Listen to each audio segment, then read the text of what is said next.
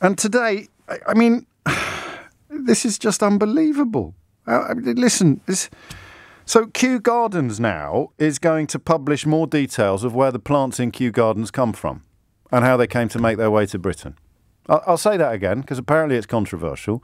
Kew Gardens is going to display more information regarding the journey of its plants from their countries of origin into the UK. And that journey will, in many cases, involve colonialism and the slave trade. We would not have been in the countries from where these plants have come if we weren't there to enslave people and colonise. Now, I don't feel guilty about this. I go to Kew Gardens all the time. I'd love to know more about where those plants come from. It's one of the questions you find yourself asking, actually, once it's pointed, what the hell, how did that get here? I can't even remember the history of the botanical side of it, but Queen Charlotte used to live in Kew Gardens, who I think was married to George III, the fellow that used to talk to trees. God, this is the content you come for, isn't it? So, genuine question, and we might once again find ourselves speculating on other people's anger rather than you explaining to me what it is you're actually angry about. Here's someone called Sir John Hayes, a Tory MP, in response to reports that Kew Gardens in southwest London is going to provide more information regarding how the plants in Kew Gardens came to be in Kew Gardens.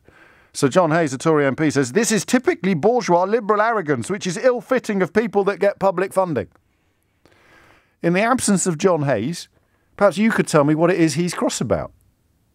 I go to a stately home, I walk through the door, there's a visitor centre on my right, full of information about how that stately home got to be built. Where did the money come from? Turns out a lot of it came from colonialism and enslavement. It does not impinge upon my enjoyment of my visit to that home.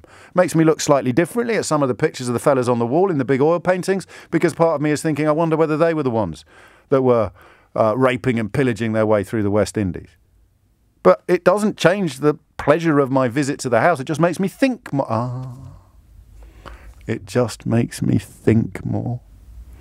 Is that what people are cross about? I don't want to have to think about the past when I go to Kew Gardens. I can just about get my head around that. But I don't want to have to think about the past when I visit a historic house. Come on. Shall I open up the phone lines?